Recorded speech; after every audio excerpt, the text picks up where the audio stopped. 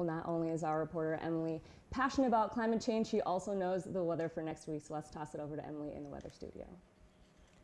Well, folks, today we'll finally be seeing the sun after a rainy weekend. This morning we'll have clear skies with temps in the high 50s, but it'll warm up to a high of 66 this afternoon. And it'll be a great night for stargazing as clear skies continue late into the night. But make sure to bring a blanket with tonight's lows in the 40s.